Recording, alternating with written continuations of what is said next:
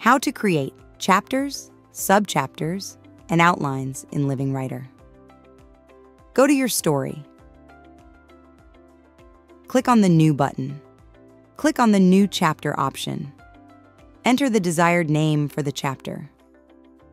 Click Create. Click New. Select the New Subchapter option. Fill the desired name for the subchapter. Click Create. Click New again. Choose the New Outline option. Enter the desired name for the outline.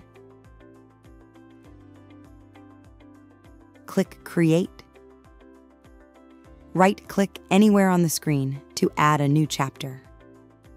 There are plenty of options to create your chapter. For example, choose the screenplay formatting option.